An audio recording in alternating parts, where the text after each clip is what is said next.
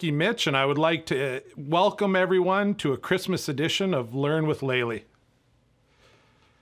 I would like to start by wishing everybody a very Merry Christmas.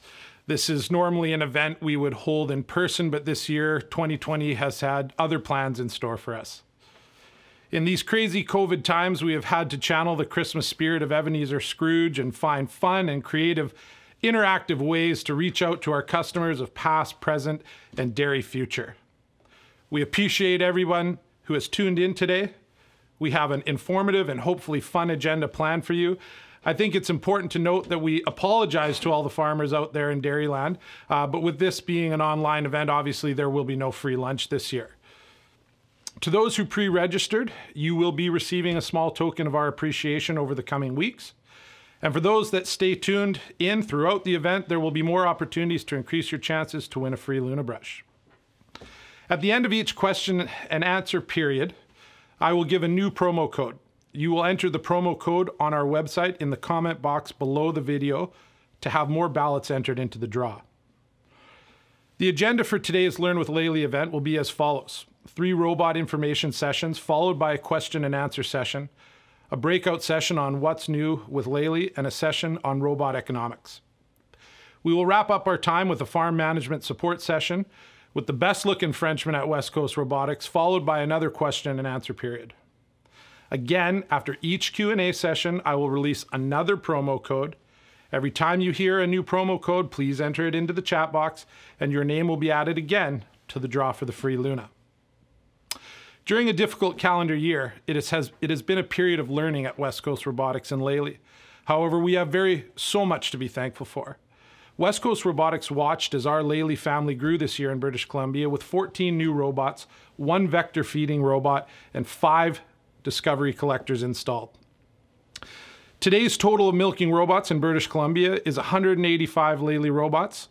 Lely also installed our 5,000th robot in North America this year, and that number has grown rapidly, like the strong, steady flow of a Holstein cow and the Lely A5. The theme of today's presentation is what's new. For those that live in the Agassiz area, they know there's a lot going on at West Coast Robotics as we get ready in the coming days for our big move. With that in mind, I would like to introduce everyone to our owner and founder, Brian Rodenberg, for our first segment on what's new at West Coast Robotics. I'd like to begin by welcoming you all here to our online Learn With Lely event. Thank you all for joining us, and I hope we can provide you with a fun and informative session. I would also like to thank all of our customers, employees for their continued support over the years, especially in these somewhat challenging times. Before we get into what's new at West Coast Robotics, I'll give you a little brief history of what's old. We opened our doors in 2008, and over the years we've expanded rapidly. In 2011, we expanded to Vancouver Island, and in 2012, we expanded to the Okanagan Valley. This put us ready to serve all of BC. We have robots currently running on the north of Vancouver Island, the south of Vancouver Island, Creston, Smithers, Cache Creek, the Okanagan, and of course, the Fraser Valley. With the addition of stalls, headlockers, and waterbeds in 2013, Jamesway manure equipment in 2014, and Seiko ventilation in 2015, we were ready to sell complete systems to farmers. 2015 also brought another new challenge: the release of the Lely Vector. We installed our first 3 Lely Vectors in the local dairy market in 2015. In 2017, we installed our first Dairy Excel project, which allowed us to see both the challenges and the benefits of milking cows with robots on a large dairy. Currently, we are operating out of 3 locations in BC with 22 passionate and energetic employees to serve our customers' needs. We aim to introduce the most innovative technologies to the dairy farmers of BC and to support those products with the highest level of efficiency and knowledge in technical and management support. We want to improve the sustainability and profitability of BC dairy farms while improving the lifestyle of the owners, their cows, and those who work for them. Every decision we make, everything we do, we must always remember these 2 things. So, the main thing at West Coast Robotics is service. We have a little joke. We started out in the early days, we said the main thing is service. It's all about service. Service is what sells. Today, we say the main thing is keeping the main thing, which is service. 2020 and the COVID have brought many changes and challenges to West Coast Robotics. We've learned to communicate internally more efficiently using online platforms for meetings. This has allowed us to improve how we communicate, especially with our colleagues outside of the Fraser Valley. We've always tracked milk quality, service costs, numbers of alarms per robot per farm. And through COVID, we have found more efficient ways to track these things and have begun tracking our own KPIs, such as technical performance, inventory performance, and sales and marketing performance. This should allow us to continue to provide industry-leading service and support for our customers. We've seen a fair amount of growth in 2020 internally as I've begun to loosen my control on each facet of West Coast Robotics. Moving to more of a coaching role, I'm finding more enjoyment in my job, and I feel this will improve our employee satisfaction, which in turn should improve our customer satisfaction.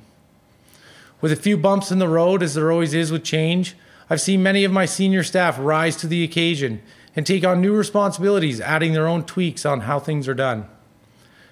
This has really resulted in a better overall customer experience for the end user, and I'm excited to see where it can go as we settle into our new roles. 2020 has created a unique opportunity with potential employees as we found it much easier to find qualified, energetic people to put in place at this time. We've added a warehouse clerk, a service administrator, 2 milking techs, a feeding tech, a full-time project manager, and a second full-time salesperson. We've moved to an account management model, and sometimes with growth comes change. So some of you will see me on your farms a little less than you have in the past, but you will for sure see Gray or Mitch on your farm quarterly to ensure that the wheels are greased and things are working properly. This has really allowed me to free up a fair amount of time to work on improving the efficiency and the customer experience and to prepare for the massive growth we expect to see in the coming years. Now for the fun stuff, equipment. 2020 has been a remarkable year as far as new equipment goes. In late 2018, Lely released a full suite of new models, including the A5, the Vector M2, the Juno Next, and the Discovery 120. 2020 has seen the small bugs worked out of the new equipment and proven Lely is a more mature, stable, and reliable partner. In the past, Lely has been guilty of releasing products too early. This was not the case in 2020. We were expecting to have major challenges with so many new products. As a team, we've been pleasantly surprised by how easy the transition has been and how well the quality of the components and the software of the new products has been from Lely. The A5 has already proven to be the top performing robot in the market, giving us the edge over our competitors for yet another generation. And for the first time, we see some of our customers sustainably filling over 100 kilograms of quota per robot per day. The release of the Vector M2, along with major software improvements, has given me the confidence to say automated feeding is ready for the market. The Juno Next has combined the best of both the previous models, simplifying our training needs and our inventory requirements. The Discovery 120 has proven to be a cost-effective, innovative product for manure management within your barn. The Discovery 120 has also proven once again that Lely and West Coast Robotics are shaping the way dairy farmers farm within British Columbia. And this is truly my passion. With new equipment comes used equipment. With some of our existing customers continuing to innovate and push the limits of the Holstein cow, we see some farms upgrading to A5s. We have internally developed a full refurbishment program for all used models of equipment, allowing our customers to get into robotic milking for much smaller capital outlay, giving them both warranty and peace of mind. The A3, in my mind, was the first truly viable robot on the market. It's close to my heart as I was involved in prototyping this robot, and I still believe that it is the third best robot on the market after the A5 and the A4. One can get into robotic milking with A3s for half the price of what it would cost today for A5s. 2021 will be the most exciting year yet within West Coast Robotics. We'll begin to move into our new shop over Christmas. We should see an increase in efficiency an increase in our organization, and our team is super excited about the next chapter for West Coast Robotics and what it has to bring. We will see the addition of an operations manager, a service manager. West Coast will get a new logo. We've entered into an agreement with Encore Business Solutions to improve our ERP. And this in turn should improve our billing system, as this is the #1 complaint from our customers today.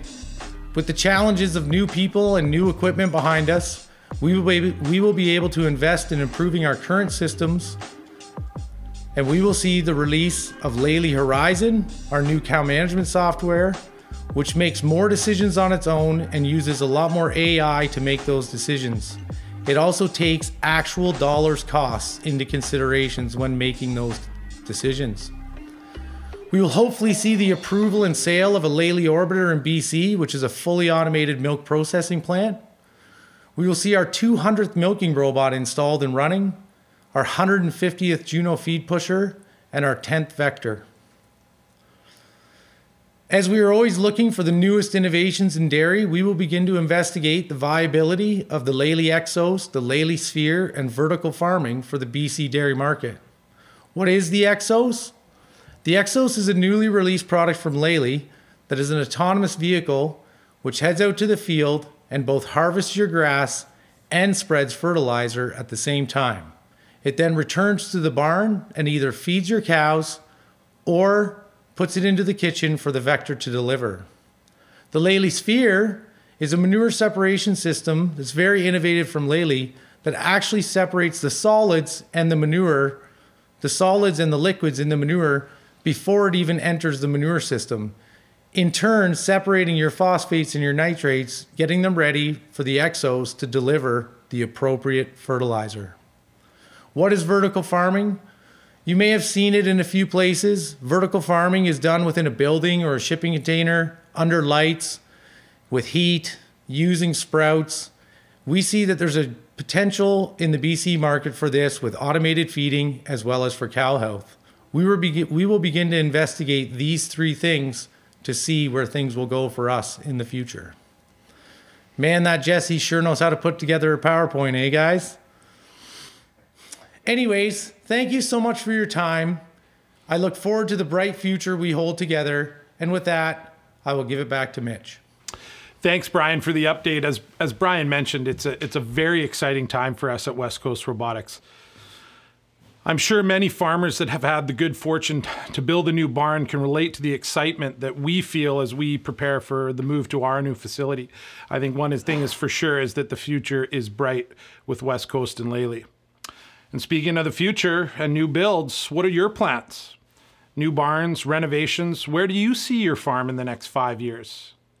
One thing is for sure, robotic milking is and continues to be the future in milking equipment. Please join me in welcoming the one and only Gray Prescott to talk a little bit with you about the Lely A5 Astronaut. Thanks, Mitch, for that wonderful introduction. And hello to everybody tuning in out there. We really appreciate you taking the time to be with us today. I'm Gray Prescott, and I've been with West Coast Robotics for 7 years now. In this time, I've been a project manager, and for the last 2 years, a salesman. I manage the territory encompassing Chilliwack and all points west of Abbotsford, including Vancouver Island. And I'm here today to talk to you about the latest Lely milking robot, the A5. The Lely Astronaut A5 milking robot is the most recent in a long line of astronaut milking robots from Lely, beginning with the A2 and moving to the A3 and A3 next, and the direct predecessor, the A4. Launched in the spring of 2018, the A5 milking robot represents all the lessons learned through 30 years of robotic milking experience. West Coast Robotics is proud to have 37 A5 milking robots running in British Columbia today. This is part of our total installed base of 185 milking robots. This robot has the best pre-treatment in the business. A fast and accurate electric arm that attaches cows quickly and provides precision post-dipping. With the same footprint as the A4 before it, but a heavier frame and revolutionary hybrid arm, the A5 robot is the most reliable milking robot on the market today. A more powerful CPU improves upon the same great laser technology found on other Lely milking robots to scan at a higher resolution and keep track of the teat location to make better decisions on how to attach cows, which comes in most helpful during the first time attachments. From the first attachment with one push of a button to dry off and all cow touch points in between, this machine will meet the needs of all of your cows and support them throughout their entire lactation to make the most milk they can while maintaining optimum health and condition. Today, West Coast Robotics has A5 milking robots working on farms with as few as 30 cows and 1 unit, and as large as 460 cows with 8 units. But what makes it work? The Lely A5 is 131 inches wide and 93 inches tall. It's 90 inches deep and it weighs 1,543 pounds. It features 11% more stainless steel than its predecessor, the A4. One central unit is needed per 2 A5 robot units, which houses the power supply, chemical pumps, and the vacuum pump for 2 machines. Modest power and water requirements of 240 volt 30 amps and 1 3/4 inch cold water line per 2 robots mean that you need no external hot water tanks, vacuum pumps, or VFDs, resulting in less install costs. The hybrid arm works by air-supported electric actuators. It's silent and precise. There's no need to convert power to air and air to movement. This saves on air requirements and on energy.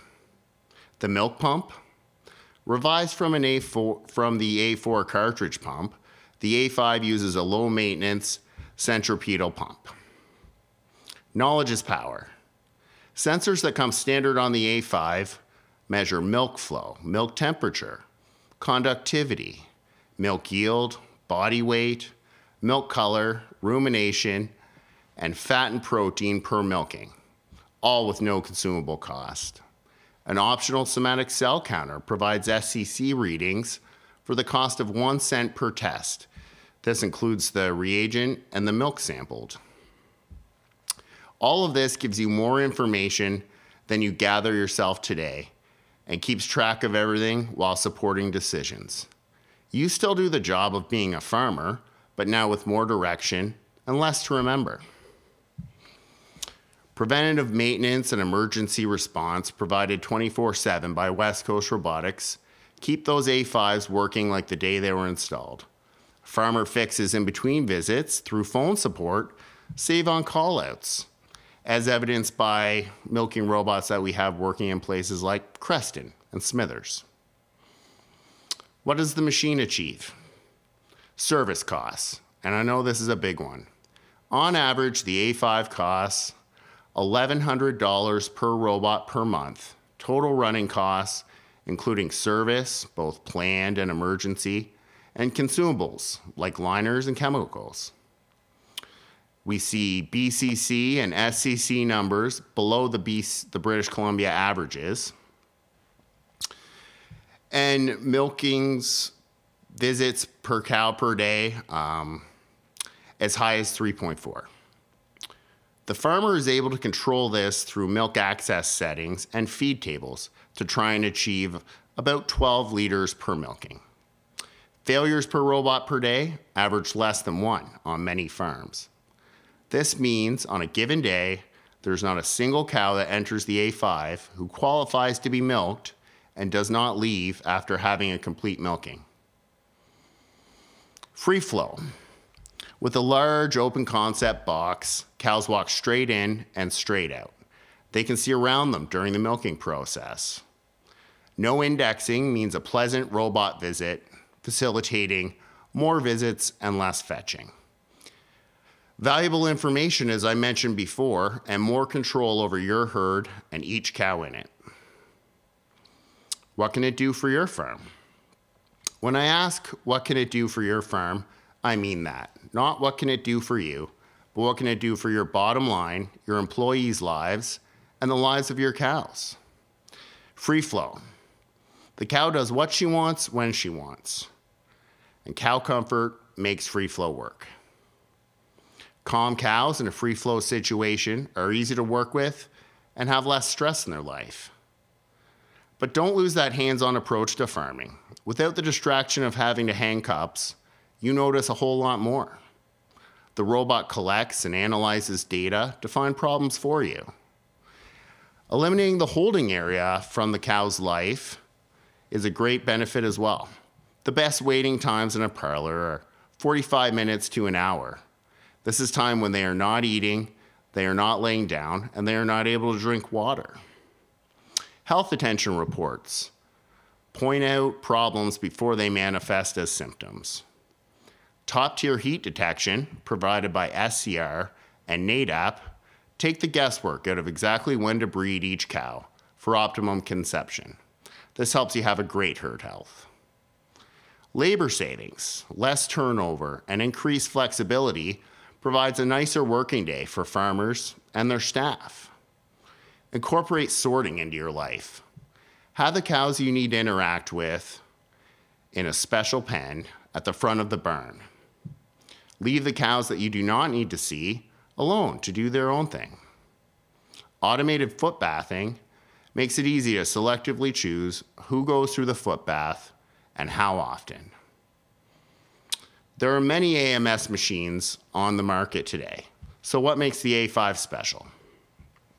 Cow comfort, iFlow, no indexing, and a large robot box. This is based on experience. Making the box larger and elimination of indexing made the average visits jump from 2.7 to 3.0 on the A3 milking robot versus the A2. Going to iFlow on the A4 resulted in an increase to 3.4 visits or more. The A5 hangs the slowest quarter first, and it's the only robot on the market which does so. The pre-treatment using brushes, it's effective cleaning and provides tactile stimulation. There's no risk of cup slip while there is dirty water on a teat. Teat cups remain clean because they only touch clean teats. And the shortest hot wash time in the business means that there's more time for the A5 to milk cows. There's few moving parts underneath the cow, meaning that sandbarns are not a problem for the A5. Short tubes with the milk flow sensors and pulsation control close to the teat cups make the astronaut fast at detecting pinched teats or cups that have been knocked off. The silent arm babysits the milking process, making first-time attachment easier. There's no hoses to be stepped on here. The arm is between the cow's hoofs and the cups. The pre-milk is done by the cup that does the milking. It measures by volume to separate exactly 9 milliliters per quarter. Takeoff points for each quarter are a percentage of peak milk flow, not a set number. So there's no guessing what is best for each cow. The most advanced feed tables on the market allow for complete customization. Feeding time spread evenly over the entire expected milk duration helps cows remain calm during the entire milking process. And the excellent software and support to make the most out of it help you realize your goals. So why should you have one on your farm today? This brings me to the end of my presentation, but I just want to finish with a few points. I'm going to say it again, cow comfort, the iFlow configuration, the big box, no indexing, and feed time that matches milk duration. Low maintenance of only 15 minutes per robot per day by the farmer keeps the robot clean and in good working order. Low running costs of $1,100 per month.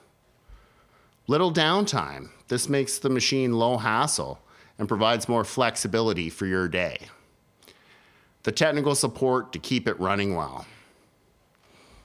and the support to make the most out of it. No robot is an island. It takes thoughtful barn design, expertise to install it correctly, and continuing farm management support to help you achieve your goals. West Coast Robotics has more experience in robotic milking than any dealer in British Columbia today. More milk in the tank, less work with more flexibility. A better life for the cows and people on your farm. Please contact West Coast Robotics today to see what Lely can do for you. And now we're going to move on to a video highlighting a local Chilliwack farm. This is a family-owned farm, Windemar Holsteins, run by the Marhus family. And they were kind enough to share their story with us and kind of explain their journey towards implementing robotic milking as part of their plan to manage growth and succession on their farm. And here they are.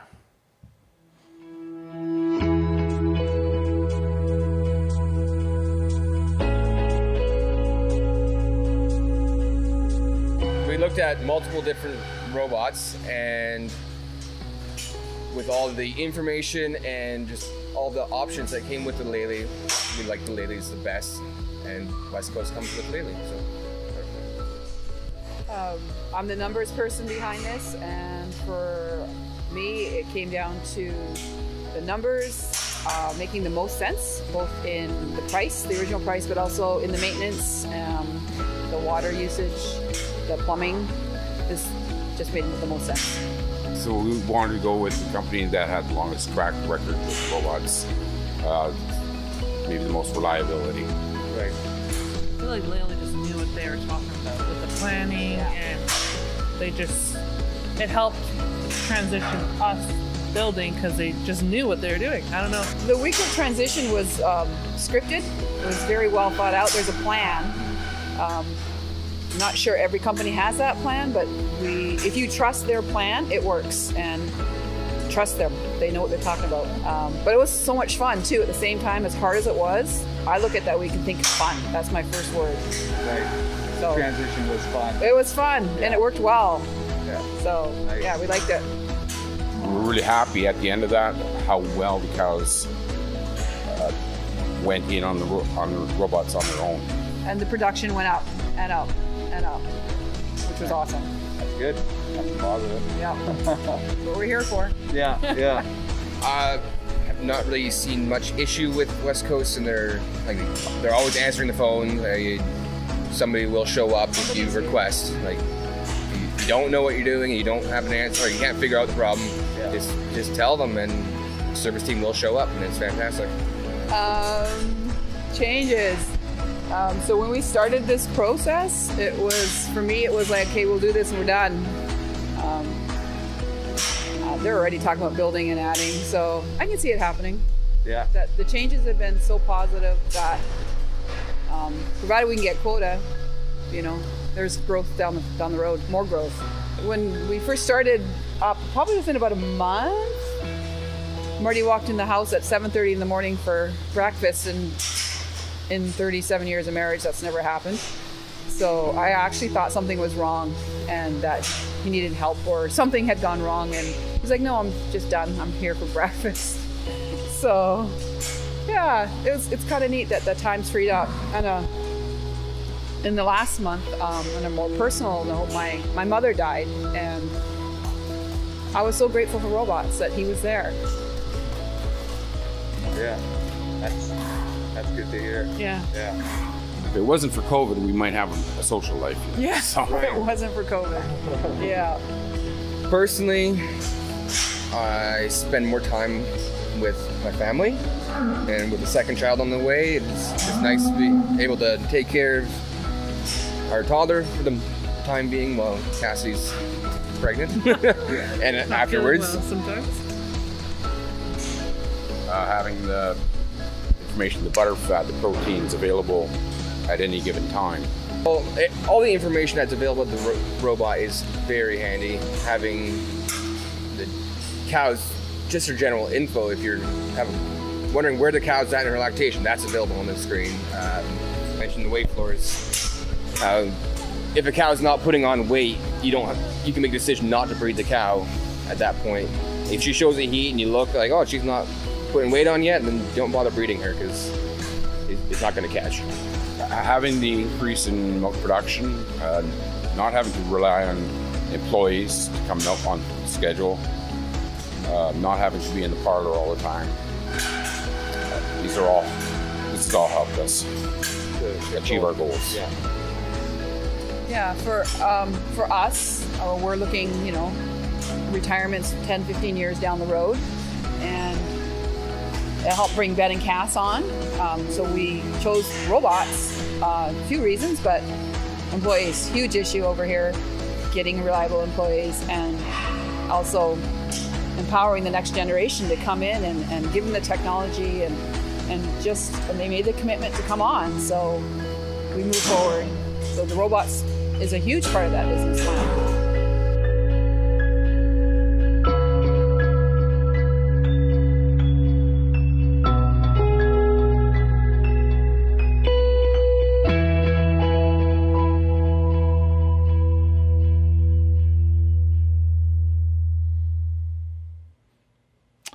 I want to very much sincerely thank Martin and Francina for that video. It really is an amazing feat of engineering watching the A5s milk cows. It's always something I'm very much impressed by. The efficiency and accuracy in which this machine operates with is truly remarkable. Now, with that said, that's not even the reason to purchase a Lely A5. When we discuss the future of the family-owned and operated dairy farm, we would be remiss not to talk about the data. The information that the A5 and T4C provide for the farm is essential to its long-term profitability and sustainability. Data like fat, protein, rumination, just to name a few, are unique to Lely and will help make take your dairy farm into the future. As we discuss the latest and greatest in automated milking innovation, it is important to recognize that Lely has not only been working on the best way to milk a cow, but how best to feed her as well. This next segment is another reason why Lely and West Coast Robotics continue to be the market leader in farming innovation. Please welcome back Brian Rodenberg to discuss the vector feeding system. I'm proud to say that the Lely Vector is a viable, cost-effective way to feed your cows, and it is truly ready for the market, but it has not always been this way. The Lely Vector was released in April 23rd, 2012. In 2014, due to customer demand, West Coast Robotics decided it was time to bring this product to the BC market. We set to prepare ourselves for a new product in a different segment of the dairy industry. This was a super exciting new challenge. We moved one of our top milking technicians to the feeding department. We went to Germany to assist with an installation, and we were ready, or so we thought. We installed 5 vector systems in 2015. And with the normal struggles of a new product, we spent countless hours on the farms tweaking, adjusting, and improving the installs of our systems. We soon realized the capacity of the vector and the reliability was not what we thought it would be, and then it happened. West Coast Robotics' biggest failure. With alarm calls too high and capacity too low, a vector was being taken out. I'll always say that it's not whether you fail or not, it's about how well you fail. So we wrote a big check, took back our vector, and doubled down on ensuring lower running costs and a higher reliability on the farms that were still running. The decision was made to stop selling the units to anyone milking more than 60 cows. And through many software and hardware field validations, West Coast Robotics worked hand in hand with Lely North America and Lely International to bring us the product we have today. And after many trials and tribulations for both my technical team and our customers, today, we have a system that is ready and working. I must thank the customers and my team for their patience and perseverance through these challenging times. In mid-2019, after a great year of success, we decided it was once again time to sell the Vector automated feeding systems. With our first installation on a farm with more than 60 cows in 5 years running well, we're excited for what the future holds. So what has changed? Well, there's a new mixing and feeding robot, the MFR M2. It has a high-speed auger, which has a helicopter mode, which allows you to properly clean out between mixes. It has a better quality mix with a new auger, a more powerful motor, and faster motor. With these things, we also reduce the mix times, which increases capacity. We have an improved bump ring with less maintenance and a complete stainless steel bin. Sensor brackets that are engineered to stay where they're supposed to be. Less labor for service, as the planetary can be removed from the top instead of taking out of the bottom. New self-sharpening knives, and obstacle sensors allowing the unit to stop before it even runs into something.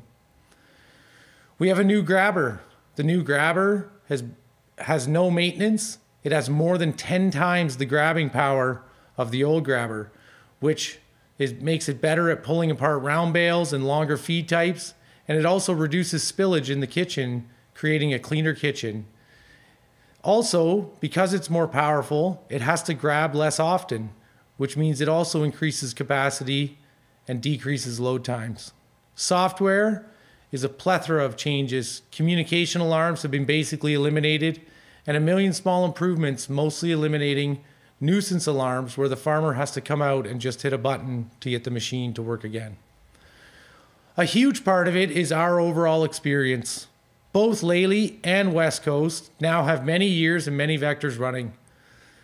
Our experience is helping to decrease downtime, increase the quality of the mixing and the loading of the machine. This experience has also ensured that when starting a new farm, we can properly prepare and coach the farmer through the startup process. So I guess the real question is, why would you want a vector? Well, what sets it apart from other automated feeding options?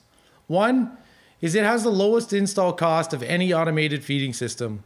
There's no need for infrastructure in the barn, such as rails and power strips, because the feeding robot relies on our already proven technology in autonomous vehicles with the Juno feed pusher. The grabber is a huge part. It allows flexibility in your kitchen. You can have many feed types. Often, if you make a bad third cut, the solution is dilution, which means you need another place for it.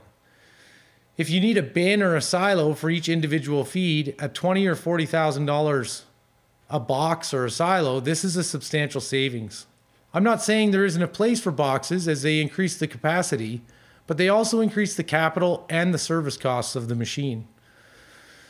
The vector, really what sets it apart more than anything, is its ability to feed to the need of the cows. Basically, the vector drives through your barn and it only feeds when the cows have eaten enough of what's already there. This results in a lot less feed waste.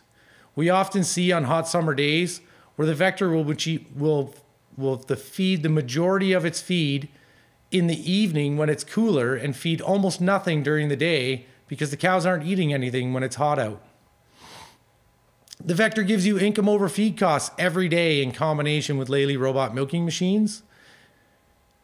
And it gives you a daily overview of dry matter per cow. Why is a vector better for the farmer? I think the biggest thing is the increased flexibility. There's no weekends, as you can load your kitchen on Friday and not have to load it again till Monday. There's no set schedule of when you need to feed because the cows will run out. You just load the kitchen. There is way more data every day, and data that relates back to dollars. There's less labor. We see a minimum of 50% reduction in labor due to feeding chores. We also see many farmers increasing the number of loads they feed because we can now properly mix a smaller close-up load or heifer load. So why is it better for the cows? There's lots of research that shows feeding fresh feed on a regular basis results in higher intakes, which will result in increased milk production. One of our clients topped the DHI production chart for his area for the first time in his life with a Lely vector. We see about a kilogram of fat-corrected milk per day increase in production over a conventional system with a feed pusher. The other big things are small batches. Small batches allows you to target heifer groups, which creates a better future milk cow for your dairy farm. Also, you can target your close-ups and dry cows, resulting in less metabolic issues post-calving and an overall better transition. For the milk cows, we see more consistent intake and less gorging. This increases rumen health which results in higher fat per cow and a better preg rate, and also, once again, less metabolic issues. There's less competition at the bunk, which results in less injuries at the feed fence. There's a higher, the lower ranking cows have higher intakes because they don't have to fight for a spot at the feed fence all the time. And all of these things result in a healthier and more profitable cow. Why is it better for your bottom line? The biggest two things are less energy and less labor. The Vector only uses $1,200 worth of electricity per year. This is over $5,000 in total savings. There's less refusals at the bunk due to the feed to the need, which is less feed waste. I always hear farmers say, it's not waste, I feed it to my heifers. Well, you could totally feed your heifers a much cheaper ration than one with cow grain in it. Also, the less forage we use, the less land we require, and we all know how expensive land here is in the Fraser Valley. There's less labor. You save about $10,000 in labor per year on a 120 cow dairy. You have a much higher mix accuracy. You have improved cow health due to that, which equals money. I think a big thing with the mix accuracy is just think of it this way. You're using your loader tractor trying to feather in that next 50 pounds, whereas the Lely Vector's grabber can only take 50 pounds at a time. Just the fact that you're using a little shovel in a Vector system versus a big shovel makes the system way more accurate. So what about the money? The capital costs of a Vector, or of a tractor, sorry, of a conventional feeding system, basically you have $100,000 in your tractor, about $80,000 in your mixer, and $23,000 into a Juno feed pusher. This cost per month over 15 years at 4% is about $1,500. The Vector system will cost you about $250,000 for the machine, $50,000 for the kitchen, which will result in a $2,100 monthly charge. Now, you have your comparison of capital costs. As you can see, the Vector is going to have a $600 premium over a conventional feeding system. What other things are there to consider? Well, at the end of the day, we have service costs. After polling a few of our customers and discussing some things with some dealers, we feel that the tractor will cost you about $4,000 a year in maintenance and service. The mixer wagon the same at $4,000, and a Juno is about $1,000. This results in a $750 a month service cost. The Vector will cost you $10,000 per month, or per year. Per month, that'd be nice.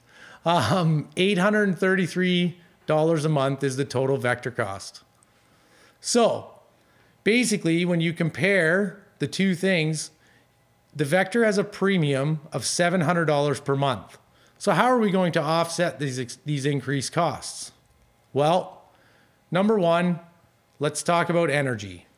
Basically, your tractor and mixer wagon is going to use about $6,500 worth of diesel fuel a year, and your Juno feed pusher is going to use about $182 of electricity a year. This is $556 a month. Your Vector system uses a total of $1,200 worth of electricity per year, which is $100 a month. Basically, if you compare those, we just saved $450 a month on energy using a Lely Vector. Now we take the labor into consideration. If you feed your cows 2 hours a day with a tractor and a mixer wagon, you're going to spend $18,000 a year on labor, and that comes to a cost of $1,500 a month. We see a minimum of 50% savings of labor on farms with a Vector system, which is going to result in a savings of $760 per month in labor costs.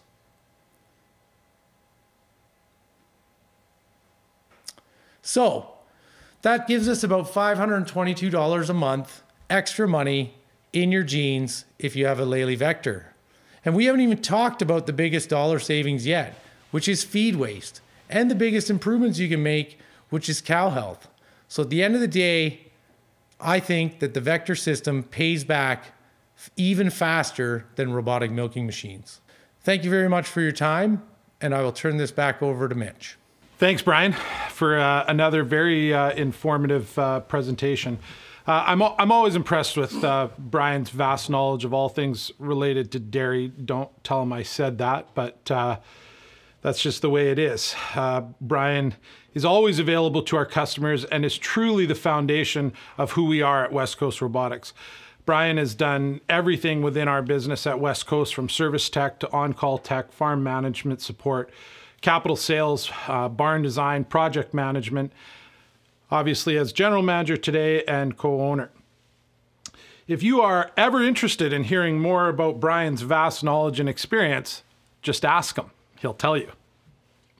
I once described this next Lely robot as a Roomba for a barn. This next robot and its presenter, well, they're both full of manure. Welcome back, Gray Prescott, to talk about the Lely Discovery 120. Yes, thanks, Mitch, for that colorful introduction. What is the collector? The manure vacuum, manure Roomba, manure eater, Lely Discovery 120, or the Lely collector. By any name, the Lely Discovery 120 is the most innovative solution for barn cleaning automation on the market today. This is a robot that autonomously travels through the barn. It picks up manure, urine, and bedding left behind by the cows in the alleys and crossovers of the barn.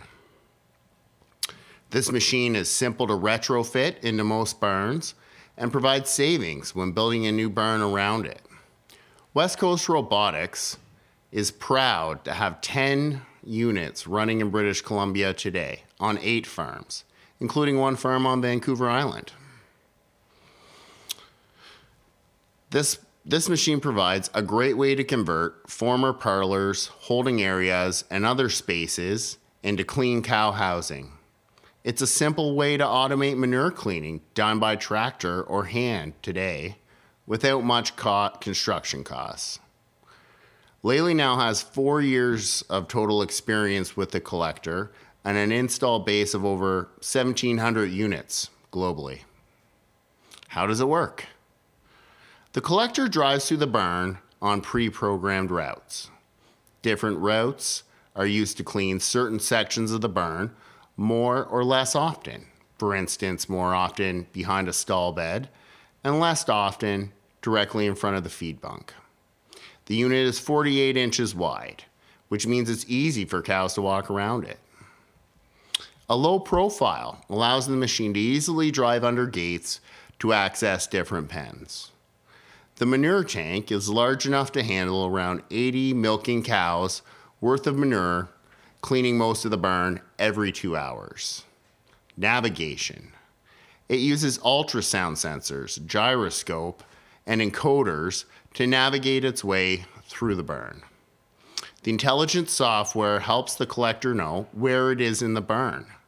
This means that even if it encounters an obstacle, it will often find its way back to the charger. Water sprayers front and back are configurable for where it sprays water and how much. This machine achieves 45% drive time over a 24-hour period, which allows it to clean up to 5,000 square feet per collector. It runs on one 12-volt battery, which means that you only need a regular 120-volt outlet to supply power to your charger. There's a header tank included for water filling. Simply provide a water supply to the float in the header tank, and you're ready to go. The rubber squeegee that does the pushing and funnels manure into the tank is simple to replace when needed. And multiple collectors can be installed on the same farm or in the same barn, and even share a dumping spot. So how is this machine different from conventional manure cleaning equipment? Well, I think first and foremost is there's no flume, no drop slots, or no cross channel. This represents a significant savings when looking at building new or retrofitting. There's no crossovers poured higher, which means there's no step for the cow to make, and no crossovers to be cleaned by hand. Weird shapes are possible, like L-shaped alleys, or when you're converting things like old parlors with no other way to clean them into cow housing. Expansion is simple, as there are no drop slots at the back of the barn to prevent expansion. Small quantities of manure throughout the day mean reception pits can be smaller with smaller pumps. The collector can dump directly into underbarn storage or into a manure pit where allowable. Alternatively, a modest reception pit and 10 horsepower manure pump will allow the collector to be placed pretty much anywhere on the farm. No fixed infrastructure means that this product can be moved to another location if a barn is replaced or no longer used. And no extra space at the end of the barn for things like alley scraper drives and corner wheels. So what are the benefits? Well, benefits for firms with tractor cleaning today are pretty straightforward. You could save 1 hour per day and save $912 per month, with the total cost of the collector being $690 per month, including the purchase price and service costs. There's no manure wave because the robot is sucking up the manure as opposed to pushing it. This results in cleaner feet, leading to better hoof health and less manure being tracked into the free stalls. The machine is cow friendly. They can walk around it, so new heifers won't be chased to the end of the end of the barn by a scraper sled that they've never seen before. And cleaning the whole barn every 2 hours results in a cleaner environment, which is better for the cows and nicer for the people in the barn. Water sprayers prevent hardened manure buildup in the dry months. This results in better traction. There's no cables or chains to replace. The wear parts are minimal and can be changed by West Coast Robotics service technicians. We've seen SCC numbers drop on one farm by 80,000 on average for the first full year after the installation of the collector. And I should point out this is versus twice a day cleaning with a tractor. So why should you consider one for your farm today? Well, save time on your farm today if you're tractor cleaning currently. Do so with minimal changes to your current facilities. Leave your options open to move to a new facility or add on to your current one. Create a clean barn to have clean and healthy cows. Save money on the construction of a new barn and really move toward full automation with no more crossovers to shovel. A last note is that this machine opens up many options for modern barn design. The idea of barns being designed entirely around the manure system with parallel alleys and common drop slots is no longer required to have an automatically clean barn. And next up, we're going to move to a video highlighting another farm here in Chilliwack. Corners Pride Farm is the largest robotic milking farm in British Columbia. In spite of the size, this is still a family-run operation. Justin Vandermeulen, who you will see in the video, runs this farm with his father, Bernie, and his business partner, Brandon. And here he is with his story.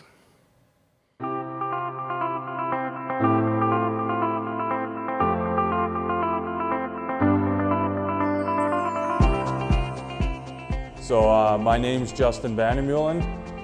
This is Corners Pride Farms. We've been here for over 50 years, or the dairy's been here for over 50 years now. I farm with my father and partner, Brandon Bishop.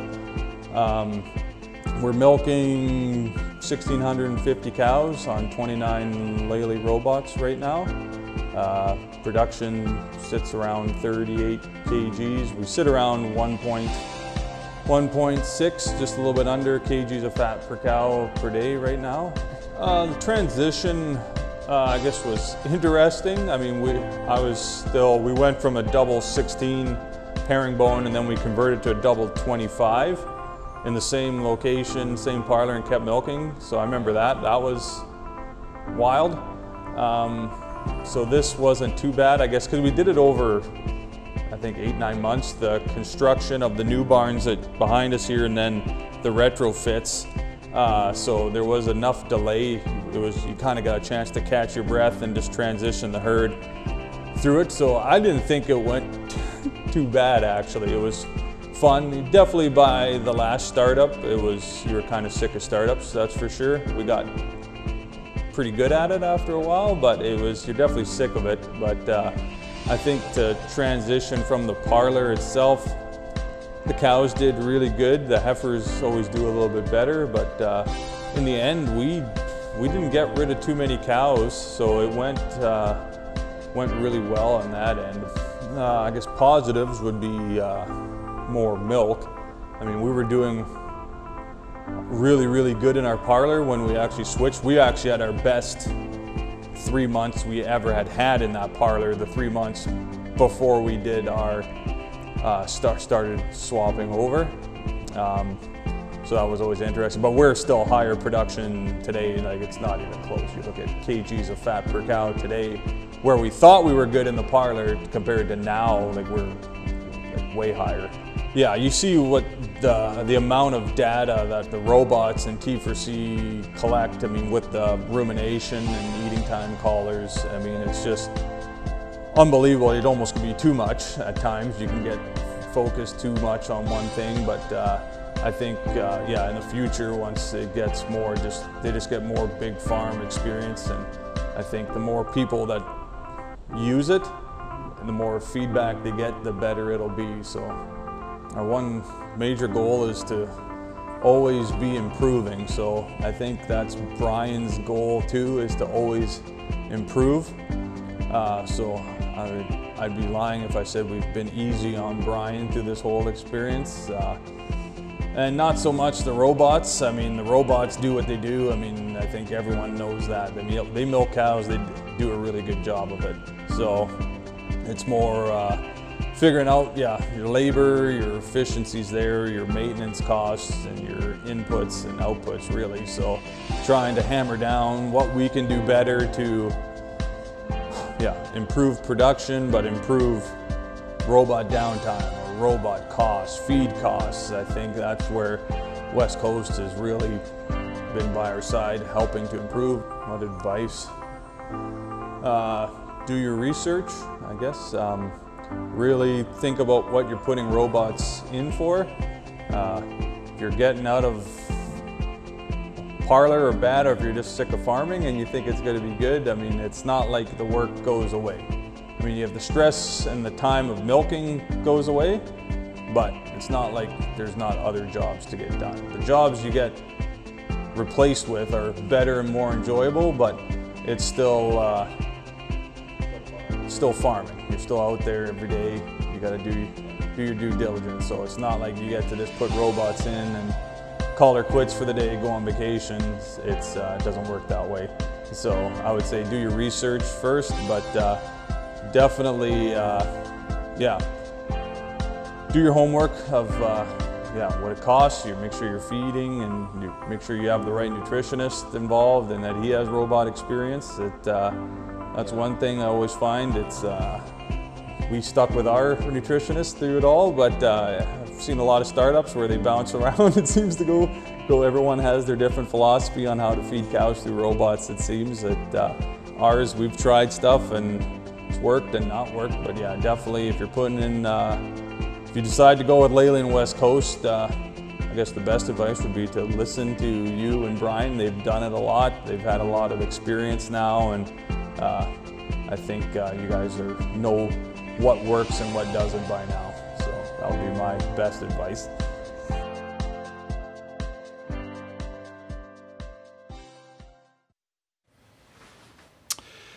Thanks again to Justin and family there for that awesome video. And also thanks to Gray. I tease him, but truth be told, Gray's another experienced asset at West Coast Robotics. Gray grew up on a dairy farm out east in the Maritimes, and his practical knowledge and experience are part of what makes West Coast unique in our ability to relate and understand the needs of our customers. For the next few minutes, we're going to take some questions from the audience. We thank you for those that have come in already. Our promo code is #chocolate-milk. So if you can enter that in the chat box below the video, where you can also send your questions. Again, next promo code is #chocolate-milk. We're going to go to our first question here, which is for Brian. And Brian, how long does it take to do the milking related chores on a 2-robot farm? Okay, so 2-robot farm, generally speaking, when we talk about milking related chores, we would be including cleaning crossovers, cleaning stalls, fetching cows, and doing the daily maintenance and cleaning on the robots. And we would say that should take you around an hour and 15 minutes to an hour and a half a day. Okay. So the next question we have coming in here is going to go to Gray. Gray, how many cows can be milked on a single A5 robot? Yeah, great question, and probably the most common question posed to me today. And I usually bring it back to kilograms of quota filled by the robot. And the number I would say there would be 80 kgs per machine. And when I say that, I'm trying to under-promise and over-deliver. We do have machines filling in excess of 100 kilos per day.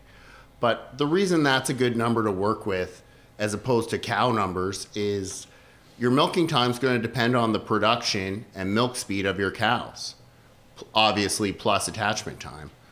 So if you're milking more cows at a higher production or fewer cows at a lower production, it's really going to amount to how much milk you can get in the tank per day. And then what I would say is 80 kgs per robot is what I like to see it at. Awesome. So the questions just keep coming in here, which is awesome. Our next question is, how does the vector feeding system handle round bales? So we'll give that one to Brian. So the vector feeding system with the grabber, it's quite flexible, so it can handle round bales. It will struggle if you don't process your round bales in the field, so we always suggest cutting your feed in the field. But we do have farms that have round bales. I think actually all of our farms that currently use a vector have at least one round bale in their mix. And yeah, they're all running successfully. So just make sure you cut that feed in the field. Mm-hmm. And so, Gray, I'll give you this next one. How many cows can the vector feed per day, including milk cows, heifers, dry cows, close-ups, etc.? Yeah, another good question. And I guess the quick answer to that would be 180 milking cows, along with all the associated young stock and dry cows for that number. Now, I should point out that something like an extremely long route that the machine has to drive, or if you have a high amount of long forages that are going to require more mixing time, that can decrease the number. But there are also things like feeding out of a tower silo or a commodity box, which can help decrease the loading time and increase capacity. So I guess what I'd say is somewhere around that 180 cow mark for a one wagon system would be the number. However, adding multiple mixing and feeding robots to a system can allow you to go much larger than that. So this next question is kind of a two-part question.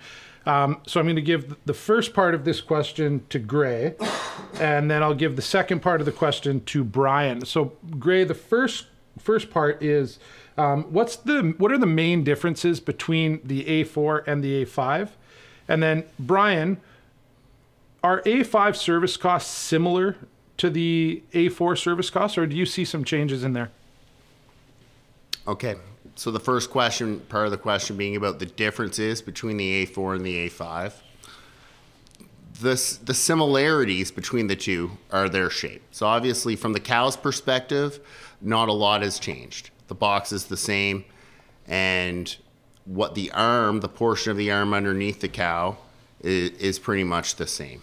However, everything else, from the arm to the milk pump to all the computer boards, wires, and connectors, are all entirely different.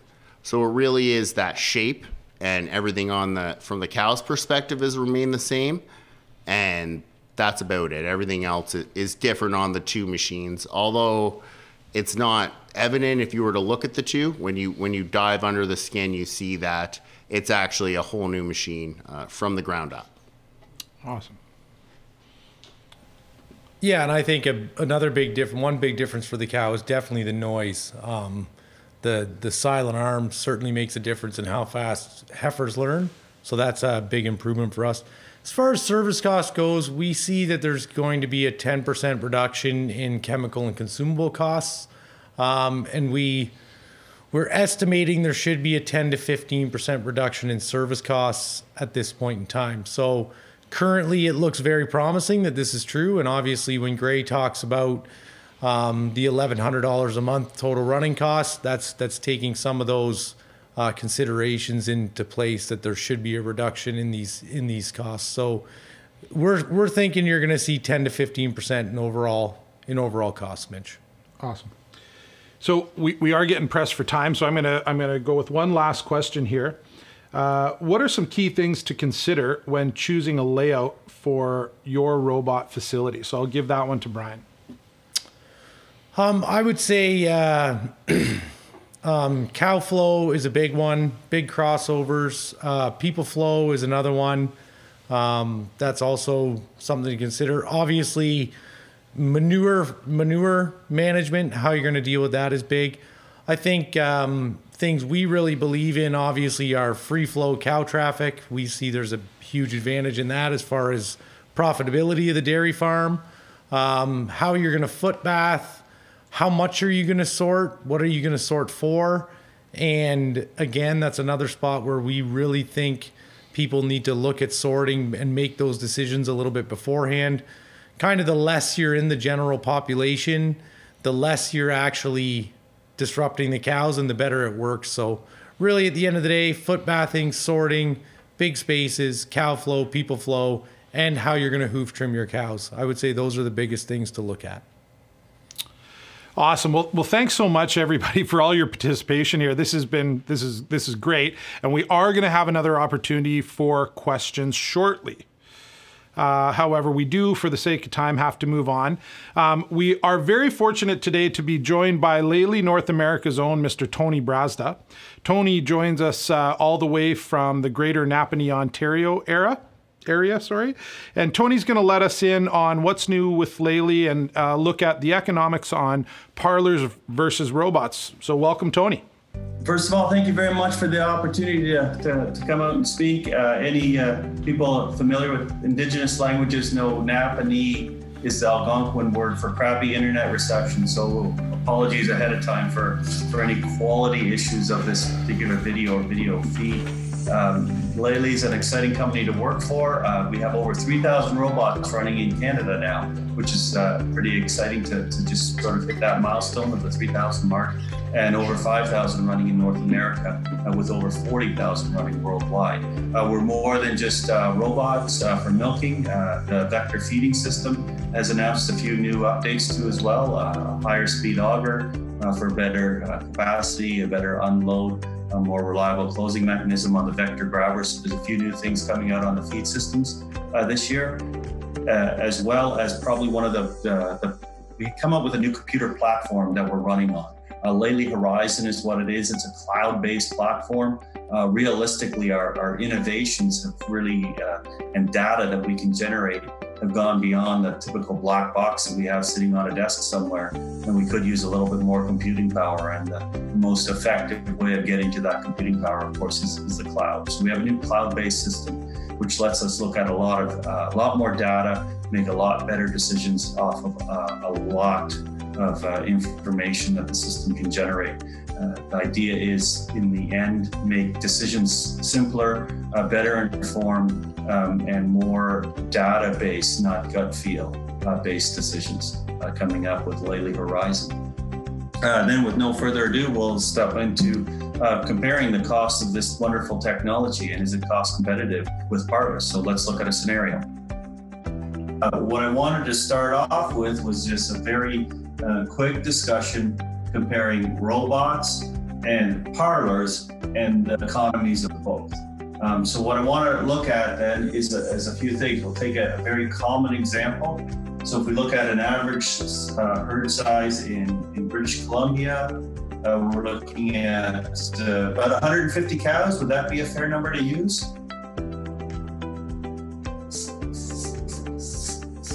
150 cows, currently looking at a double 10 parlor.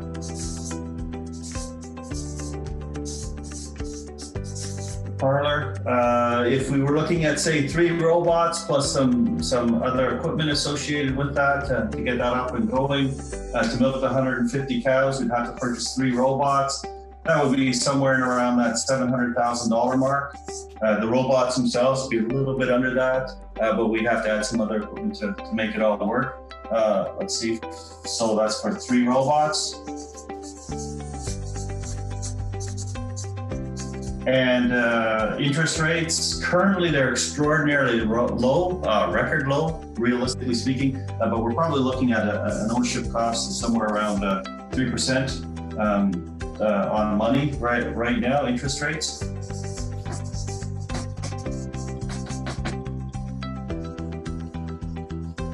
And I'm going to use for this example labor at $20 an hour.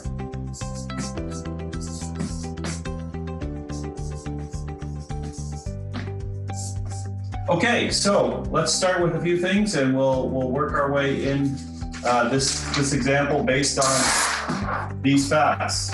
I'll set that off to the side and let's go. So, when we're looking at the economics, we want to know operational costs, we want to know ownership costs, and we want to know labor. Those are basically our 3 main factors. So to start with, we'll start with robots. So we said $700,000 by the robots. How long are they good for? Well, we really haven't worn one out yet, so it's really hard to say how long would a robot last. Very comfortable at saying 15 years. If we want to say, okay, what's it cost every month then to own a piece of equipment that cost me $700,000 over that time frame, what I would probably look at is just using a mortgage calculator at 3% interest is what we talked about here, 700,000 at 3%. So go to kind of any of the apps that you want to go with. That's 100% fine. And typically I use an FCC calculator, and give me a section here. So if I looked at a monthly payment on $700,000 at 3% interest for 15 years, that's going to cost me $4,827.82 a month. Now, I'm not saying you should finance them over this period of time. If I finance them over a shorter period of time, I'm building equity, and then I'd have to bring that all back into the calculation. But basically, that's about what it costs. So to own, the ownership costs on the robots would be for about just over $4,800 a month at 3% interest for that $700,000. If I look at operational costs, what's it cost to run an A5 robot? What's the all-in cost per robot per month? We can get some exact figures. I'm going to go a little bit on the high side here and say $1,000 a robot a month.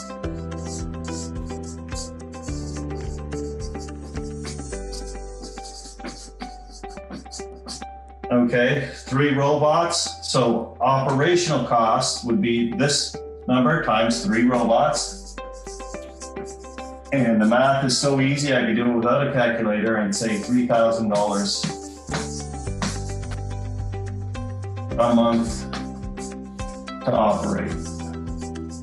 Now, some months are going to be lower, some months are going to be higher. It all depends on what's going on the farm at that particular time. So we're going to have a lot of lower months. We're going to have the odd month that's extraordinarily higher, depending on what's happening. That's a pretty good long-term average. It's a pretty conservative long-term average for what we would see at A5 running. Now we need to know labor. How long does it take to look after 3 robots and fetch all the cows? Like you would do in a parlor. So in a parlor, you go, you fetch all the cows, you milk them, you put them all back. What's the equivalent length of time that it takes to do that? In a parlor, you have to set up and clean up. What's it take to do that in a robot too as well? So now we look at labor to run 3 robots. When we start looking at what does it take, there's about 10 minutes a day in terms of maintenance, cleanup and daily maintenance and checks you have to do on the robots per robot. When we start looking at some fetching routines and we start asking, especially larger farmers, because they tend not to multitask when doing routines. A lot of people milking 150 cows will also be checking animals at heat or ventilation settings or something else along the way while they're doing their fetching routines. But if you send someone out just with the sole purpose of how long does it take to fetch cows, we've got about 10 minutes a day of maintenance, and then a couple fetches a day per robot that we'd be looking at. Usually it takes a little bit longer, maybe in the morning where there might be a few more cows on the list, a little shorter in the evening when there's a few less. But when we study this, it comes out to about all of the robot maintenance, fetching and maintenance works out to a total of about 37 minutes per robot per day of just the task. So we're not getting any cows bred, we're not doing anything else that way. All we're doing at this point in time is fetching cows and the robot maintenance to get the milking done. So if I look at 37 minutes times 3, okay? So we have 3 robots times 3 robots. That's 111 minutes per robot per day. So it's 1.85 hours a day times, we said 20 an hour.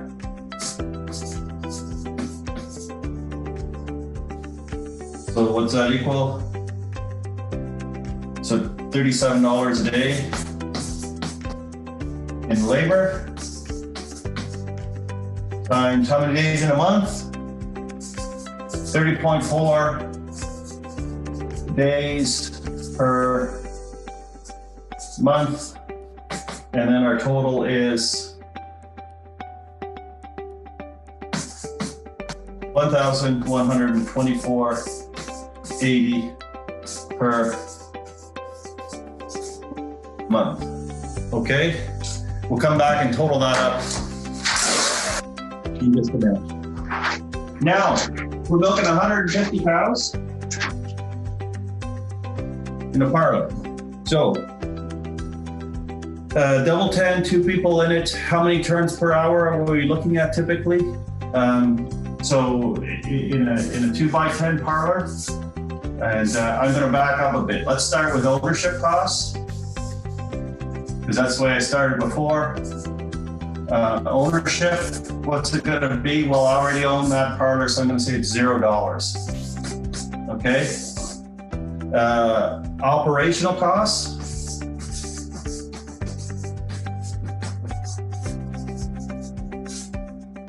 Is how much? So we start looking at what's it cost to operate a parlor. Done some studies on this. Some of our dealers also sell parlors too as well. So we've done some numbers. The numbers we could verify are a low of 11 cents per cow per milking to a high of 31 cents per cow per milking. Per cow per milking. What does this include? Well, this includes all operational costs. So teat dips, soaps, acids, liners, breakdowns, emergency repairs, scheduled maintenance, all of those things all lumped into one. We said it was $1,000 per robot per month.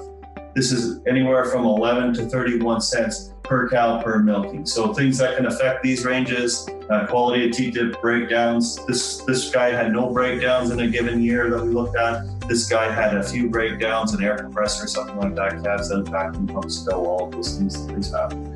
What I'm going to use for a number, and it was presented at by a guy who did all of this and then presented at the World Dairy Expo, Brian Hoyen, and he said it was $17.34 per cow per month.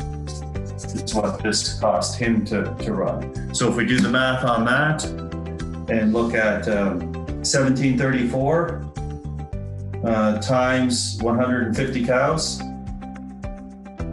so that works out to 2,601 per month. So ownership was 0, operational was just over 2,600 per month, and now we're into labor.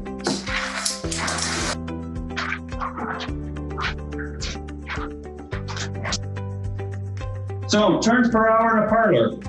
When you ask most farmers,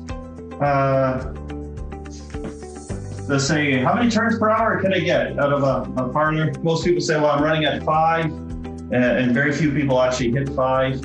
A lot are closer to 3 than they are 5. The average in Ontario, and I know people in BC are better workers and harder working than the average Ontarian are, but the average in Ontario is somewhere around 3.7 turns per hour.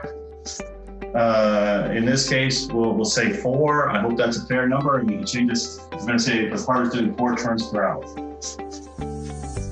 Turns per hour, and that's, so we have, do the math on that, we have 2 times 10, so 20 cows times 4 turns an hour, and that equals 80 cows per hour. All right, and if we take 150 divided by 80, so we're saying that takes 1.875 hours to milk those cows. And we're saying this is 2 people is running that. So times 2. Okay. So that equals 3.75 hours to milk. Okay. So we have that. That's the milking time. And then if we have to set up the parlor, so it's 5 a.m., 2 people show up for the first milking of the day. How long does it take them to, what do? They punch in first, put the coffee pot on, swing the pipeline, pull all the things out of the jetter. How long does it take 2 people to set up? Best answer I've ever heard from this question is 1 guy, 15 minutes, 2 guys take half an hour. So a lot more chatter goes back and forth when you start adding people to the whole deal. So setup, I'm going to say takes a quarter hour. Okay, so we're going to say 1/4 hour to set up. Okay, times 2 people. So I got to pay a half hour in wages. Hours, and then there's cleanup that has to go on. So how long does it take? We're all done milking. Now we got to clean the parlor. We got to hose down the parlor. We got to clean the holding area. We have to put everything back into jetters. We have to swing the pipe around, pull the filter out, all of those other things.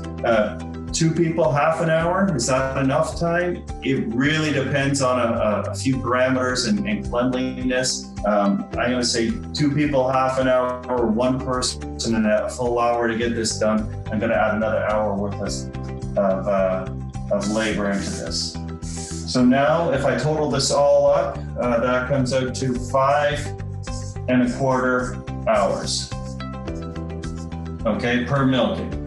So I have 5.25 times $20 an hour, okay, and that equals 5.25 times 20 an hour. We got 105 a milking per milking. Okay, and I'm going to go times 3 times a day. So 3 milkings a day. So we get similar numbers to output as the robots would do. And we got 105 times 3. So that's $315 a day, $315 a day times 30.4 days per month. And bottom line on this is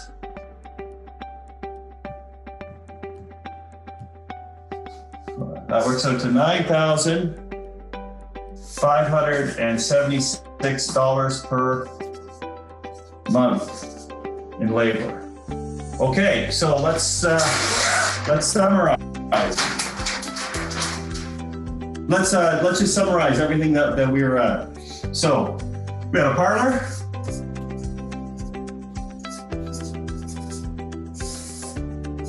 And we had a robot. And we looked at ownership.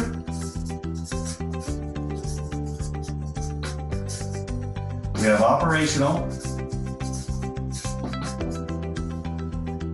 Our operational costs and our labor. All right, so summarizing to the nearest $100. I'm going to round up or round down to the nearest $100 just to make the math easy so I don't screw up. No one's ever complimented me on either my printing, my writing, or my math. So ownership on the parlor was $0, and on the robot, it cost us $4,900 a month. Okay, this is monthly cost. Operational cost here, we'll round it down to $2,600 is what it costs, and in the robots a little bit more, and we're saying $3,000 here. Okay, labor is a place where we're going to see a difference here. Labor for 3x on the situation that we're saying 150 tasks to a double 10, we're saying 9,500 a month, and on the robots we're saying rounding down to 1,100 a month. So if we total this up, we're at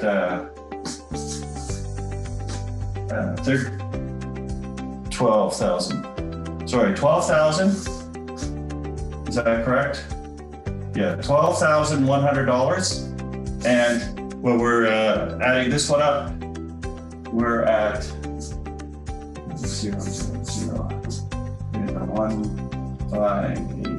9,000. So in this case here, we have a favorable balance on the robot side of $3,100 a month cheaper than using the existing parlor that's already fully depreciated away. So on this, then, I do want to say that this is the type of results that we expect all the time. It surprises a lot of people, but at the end of the day, automation takes off because automation pays. No factory says, boy, I wish I could go out and weld this by hand now, because hand welding would increase my cost, increase my variability, reduce my quality. Automation wins because automation is simply cheaper and the better route to go. And that includes in robotic melting too as well. Thank you very much for the opportunity to present this. Happy to field any questions as they arise. Take care. The numbers don't lie, folks. The truth is always in the math. Thanks, Tony, for that segment on robot economics. It's always so cool to see what Lely is working on next. At West Coast, we feel very strongly that Lely is the leader in farming innovation, and I think after hearing from Tony about what Lely sees for future farms, many would have to agree. As you can see, Lely is now taking the next steps to innovate in the fields as well as in the barns.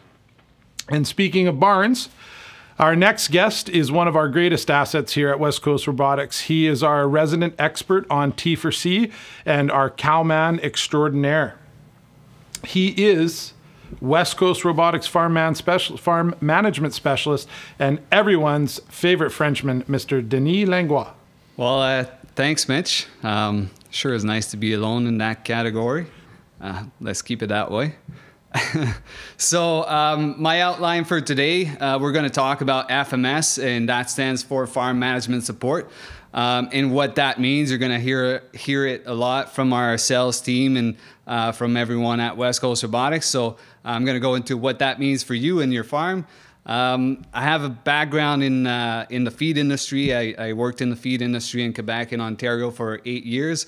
So we're going to just quickly go over what the feed cost is and a study that was done a couple years ago on robotic farming. And then we're going to look at monitoring cow performance and management and what that looks like and tying the two in together. And then we're going to look at T4C and what it's going to look like in the future, which is Horizon actually. So we're going to look at that and transferring what you see on the computer into app and mobile solutions while you're in the barn on your day-to-day task. So this is a study by Penn State University that was done in 2017.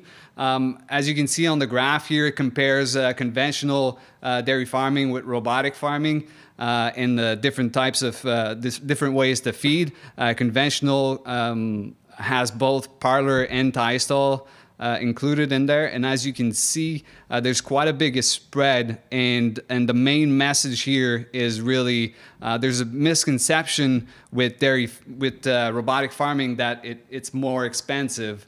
And as you can see right here, it doesn't necessarily have to be. And you can see the link here. That's a study you can have a deeper look into on Penn State University's website. But basically, what they came out with was it was $550 per cow per day for robotic farms versus $564 on non-robotic milking farms. And production was about just over 35 kgs for robotic farms versus 33 for non-robotic farms. So just wanted to go over that and cover that little bit of misconception regarding feeding in the robots. Like you bought robots, and now what? Those robots give you a lot of values, a lot of different data points, 120 different values per cow per day. So what do you do with that? And that's what farm management is all about. That's where I come in, basically after, a little bit before startup and after. And farm management is really optimizing the robot and bridging the gap between what you see on what the information gives you on the robot on your computer and what you see in the farm. So bringing the two together to reach your goals. Some of the information that you get on there is rumination, activity and rumination every 2 hours. You get feed intake every day or every milking, and you get rest feed per day. You also get their body weight every visit, and then a whole bunch of different data points and values that you can analyze every day. I'm not going to go into all of them. I'm going to focus on rumination, somatic cell count, and weight scale, and what that gives you when you use those values. So first, we're going to look at the health report. The health report basically combines all the information, the features that you have from your robot, depending what options you buy. That report's going to be more and more accurate. So based on that report, as you can see, we have a different sick chance, and we can route cows based on that to the attention pen and have that cow routed to the right place when you need her. So not have to disturb the whole cow. And depending on a farm, that threshold might be 40% sick chance or 60% when you want to see them, but that can really be customized. So a good example here on the table, you see that cow at the bottom of the table says 10% sick chance. And you can see that cow is three days fresh.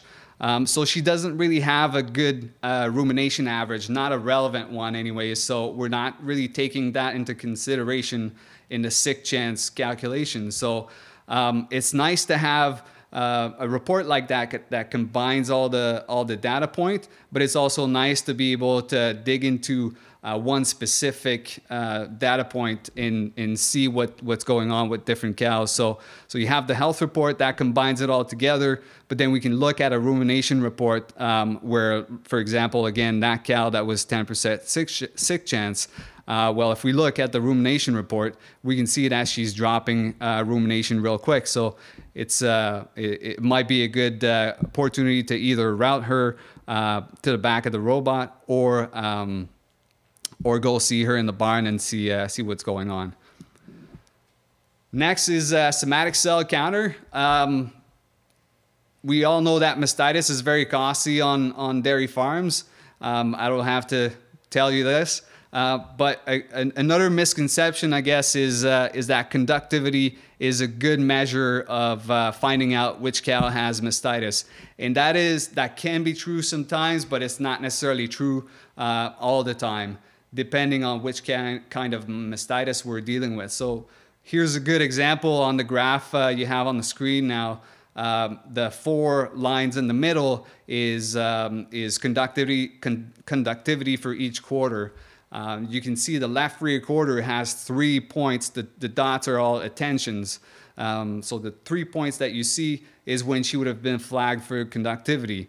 But then after that, it levels out and is kind of even with the other quarters. So you wouldn't necessarily think that there's anything wrong with that cow.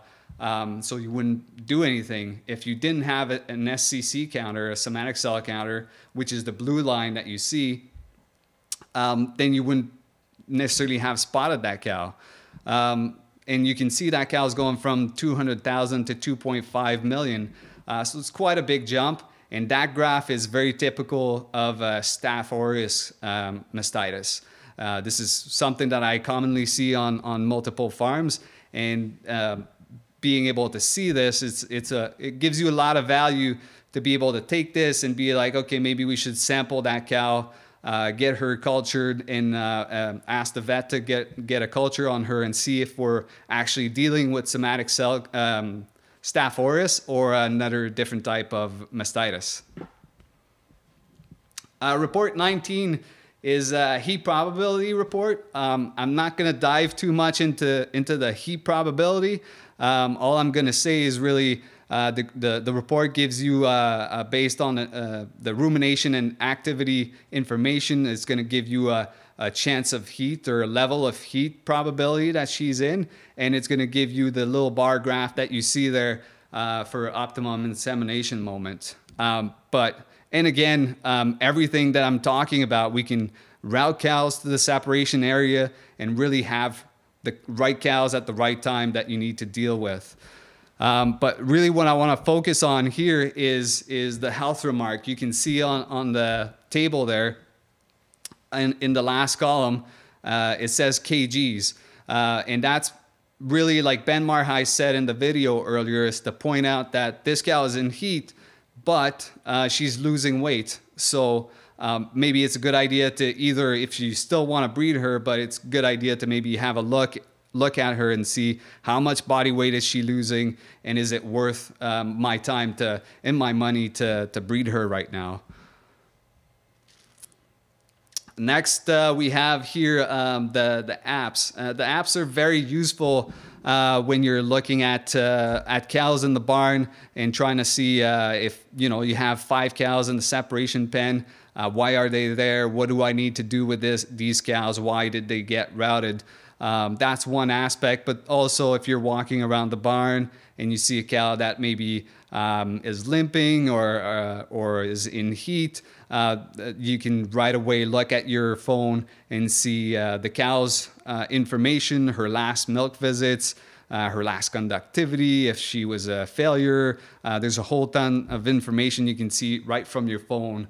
And over here, if we look from left to right, the first screenshot that I took here, it basically shows you that you can click on it and see which cows were routed, and then you can expand on it. If you look at the second screenshot, it's showing you each cow that's in that pen and why they're there.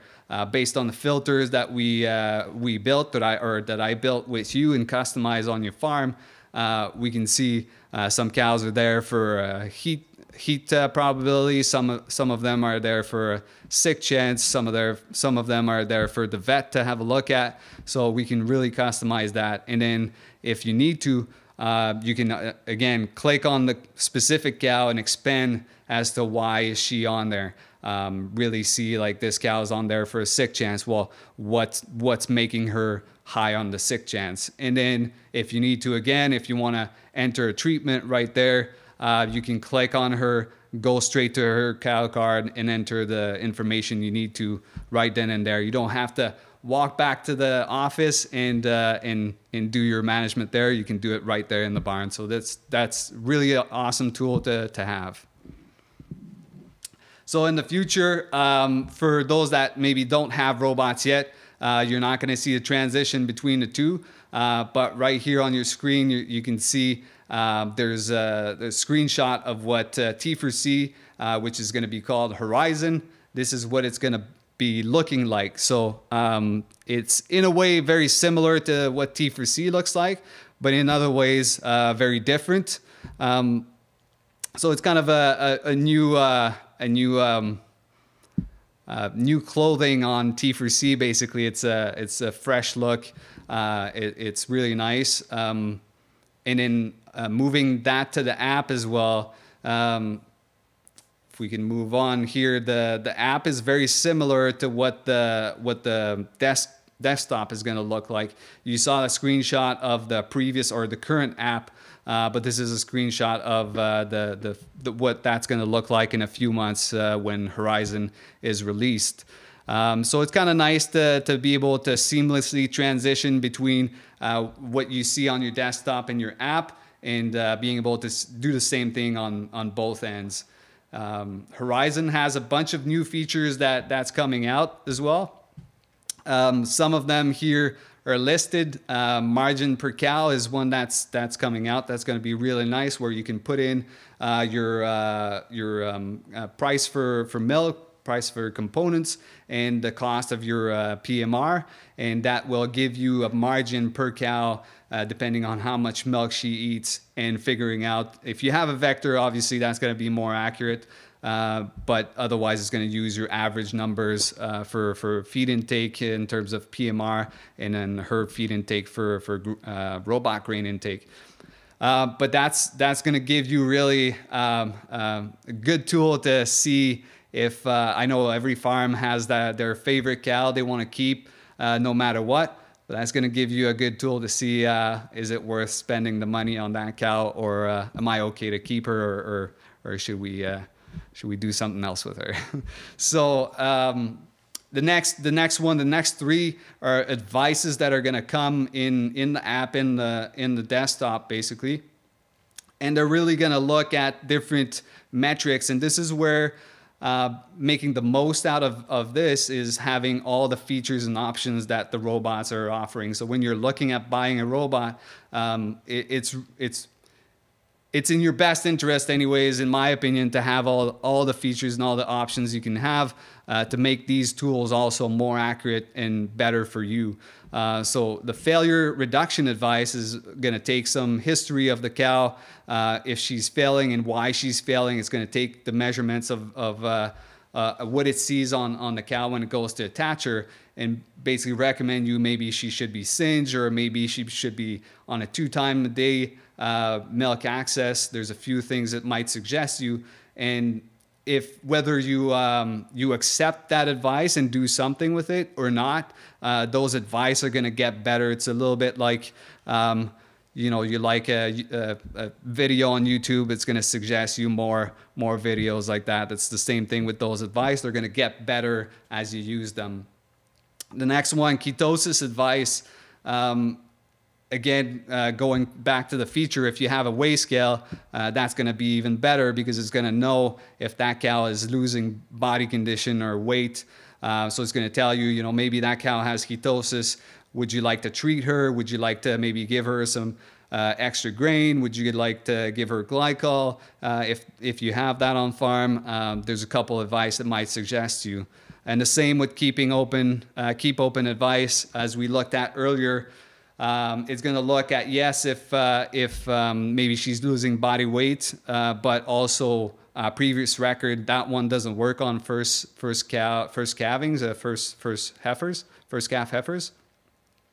But based on her history, if you've bet her many times and whatnot, it's going to give you she's in heat, but actually maybe you should keep her open and not rebreed that cow. The last one that's going to come in Horizon, and there's going to be more development in the future, but the pre-treatment optimizer. So that's a really nice feature as well, where it's going to measure when that cow maybe doesn't have as good of a milk letdown or milk flow, and it's going to go like, actually this cow, you know, she takes a good 20 seconds to let her milk down. Maybe we should have more pre-treatment time. So I know there's a lot of talk when you're buying a robot, how fast can it attach her? How fast can we get the cups on her? But actually maybe on some cows, it's better to wait and have a better pre-treatment. So that's going to do it on its own, and it's going to measure each cow individually, their milk letdown, and see, does she need more pre-treatment? So this is really cool tools that are coming with Horizon in the very near future. To end with, just a quick look at what the margin per cow is going to look like here. This is a graph of a cow, and it's going to show you what her margin per cow was in the last 6 months. And based on her pregnancy status, production, and when she's going to go dry and freshen, is going to show you the next 6 months what you can expect for that cow, or what it anticipates that cow to be in terms of margin per cow. So that's it for me for today, but we're going to move on to Colbrit Farm. This is a farm right here in Agassiz that started right now just about a year ago. And it's really exciting stuff going on that farm. Peter, son, and Gordon, Ruby are going to tell their story here. So I'll let them tell their story.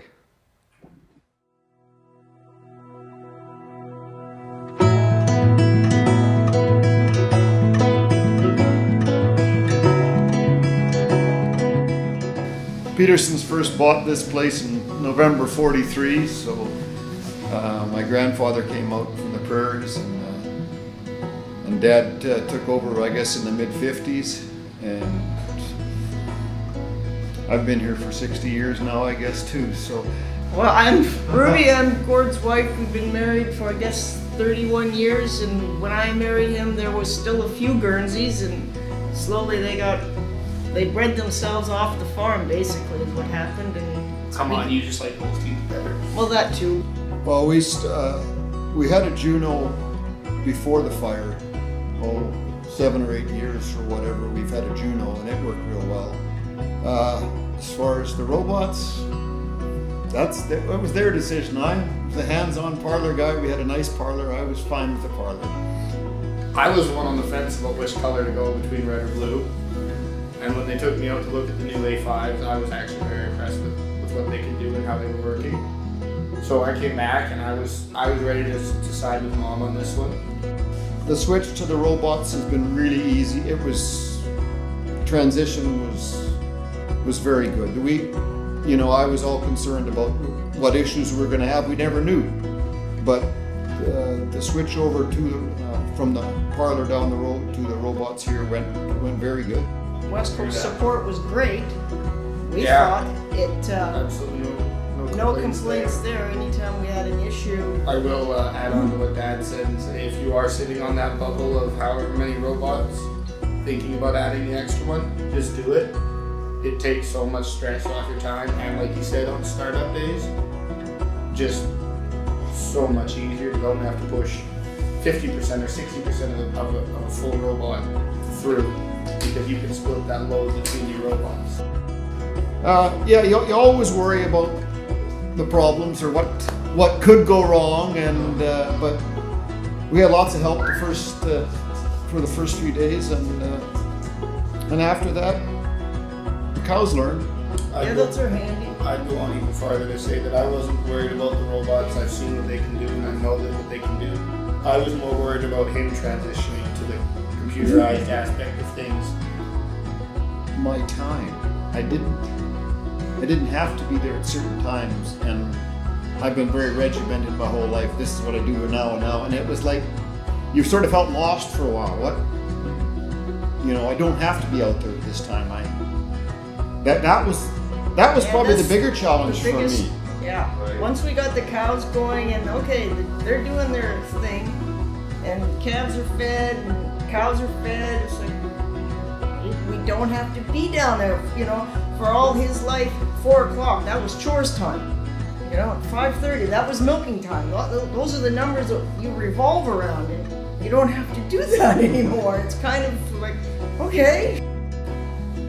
We've been up to just about 3.5 milkings a day, and the cows have been milking really well. So that's one of the things that has probably been a bigger benefit to us and the cows, in that the extra milking. Just, you know, because we'd have never done that. I'd have never done 3 times a day. That's just... No, your shoulders wouldn't have let you do that. So, I mean, it's nice having all the information there. I can get up and see, okay, yeah, this is what they're averaging or whatever, and go from there. West Coast has been a great... You guys are a great support team. You're here for all kinds of ideas. We really appreciate you being able to come and sit down with us and showing us, you know, like, okay, these are the things this thing is capable of doing. We have purchased quota, and we haven't added cows. So, you know, that we've got lots of room here to expand if we so desire to do that, and lots of robot space to use. So. Now, we've got pretty good genetics here. We've been trying to do a good job there, and right now with the new barn, they have lots of space, and that's huge as far as getting cows to, if they're comfortable and have lots of space. Yeah. And the feed's been good, so we can't give all the credit to West Coast. Definitely not. We had a little part in it. That was part of a recommendation when we started this whole process from the brass at the West Coast. You know, build bigger so that you have space to grow. You don't know what's going to happen in the future, but maybe their idea wasn't as much for having cows having more space to milk better, but you got options then. And as far as a startup, having that second row, I'll say that again, was just huge. It made the startup so much easier. Anyone that gives you horror stories that, oh yeah, transitioning your cows from a parlor to robots, no, they're just giving you horror stories because they want to. It's not as bad there as could be they're horror stories out there, but there's way more stories, I'm sure, like ours. The amount of people that have come on in the farm, lots of people, they're all interested. They all knew about the fire and oh, how are you doing and blah blah. How are the cows? I said, well, come on in and have a look. And they are absolutely blown away. They can't believe it. Like, wow, cows are getting milked like that. And it's word of mouth, right? And for the consumers, for the general public, they need to see that, look, we're treating our animals better than we treat ourselves to a large degree. You know, and it's huge for us, and it makes them feel good, makes us feel good.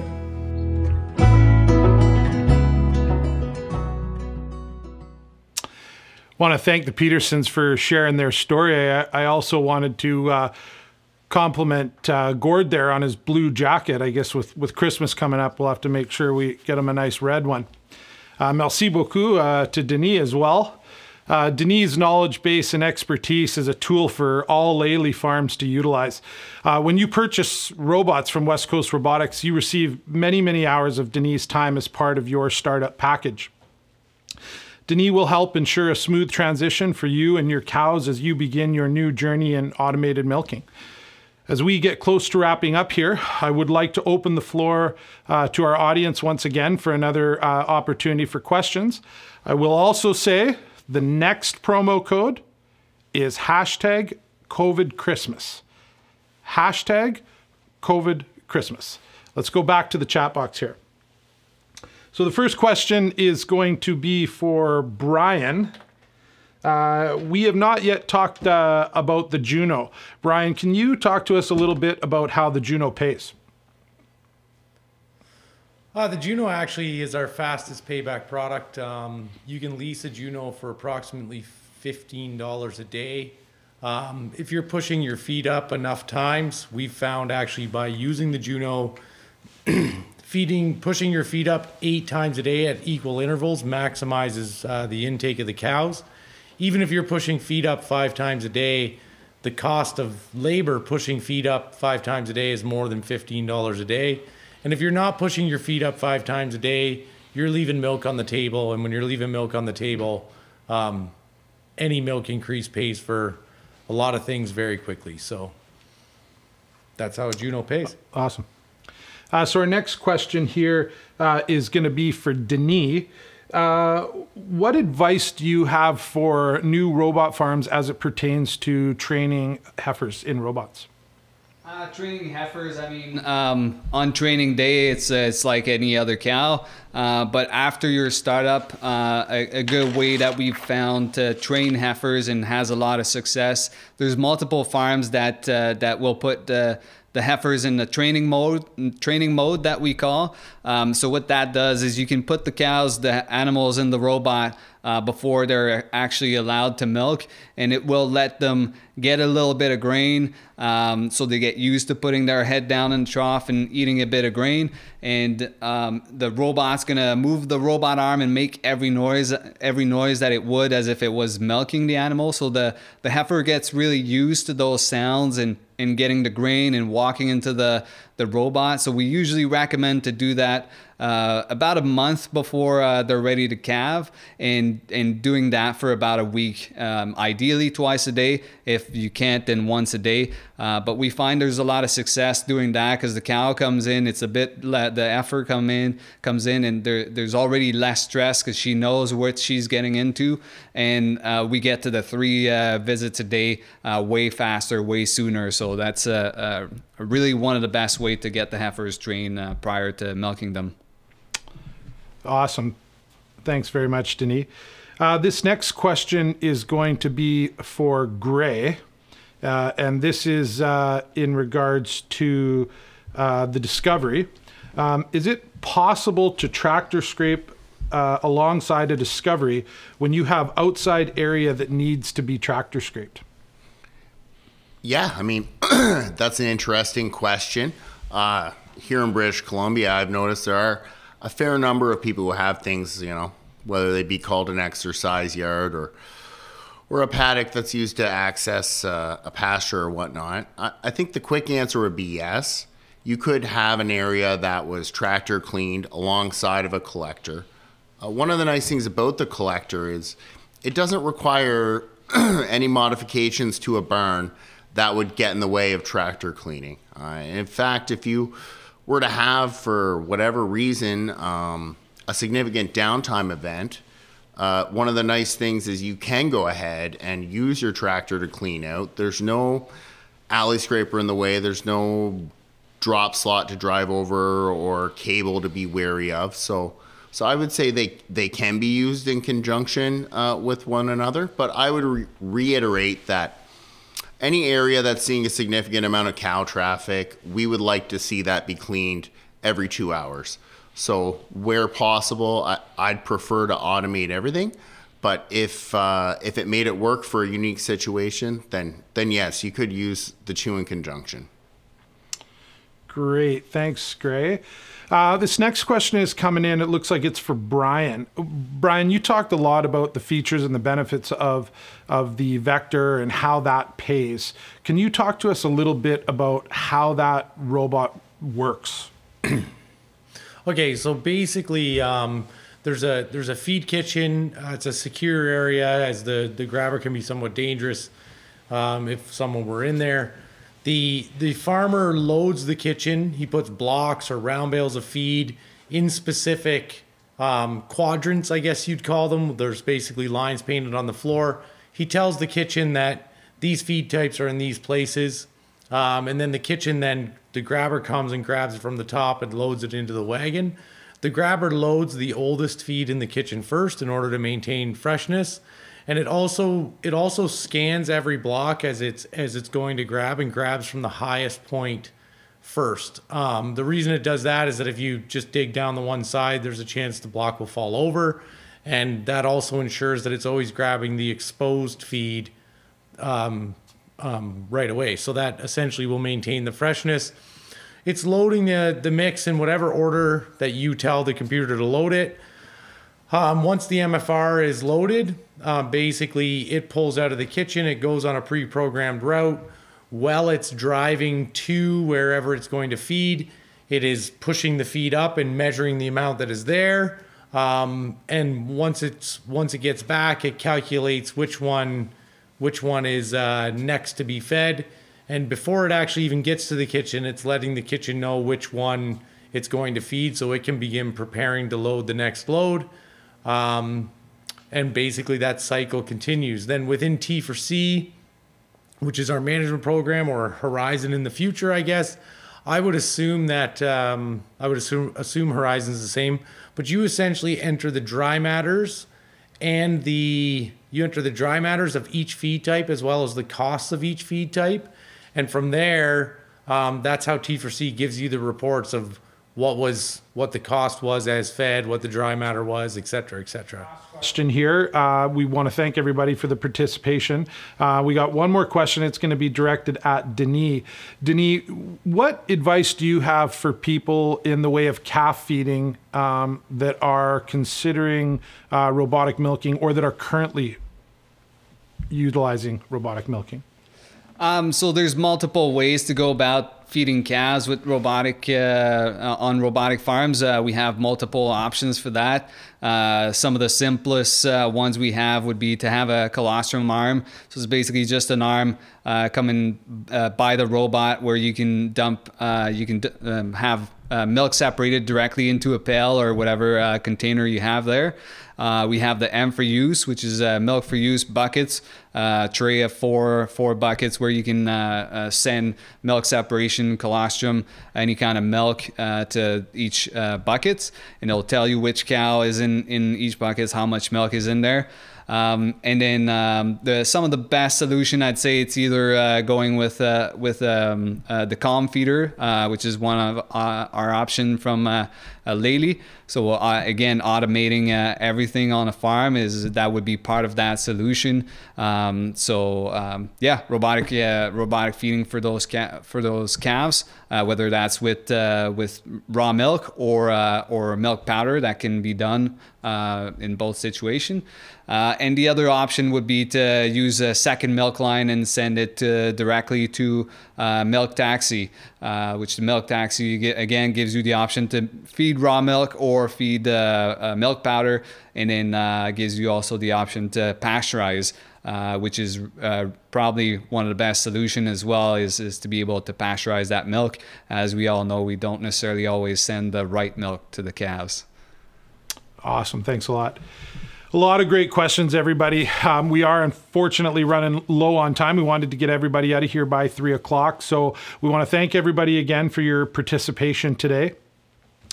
We sincerely hope that this was an enjoyable and informative presentation for everyone. In closing, I would like to say that at West Coast Robotics and Lely, we are without a doubt at the forefront of farming innovation. We are and always have been the leader in farming automation. For many years, the industry has followed in our footsteps as we've paved the way in automated milking, feeding, and manure. As you look towards the future of your family farm, please consider West Coast Robotics as a strategic business partner in developing your dairy operation. If you would like more information on the products that we've discussed today, you can contact us anytime at 604-796-5532.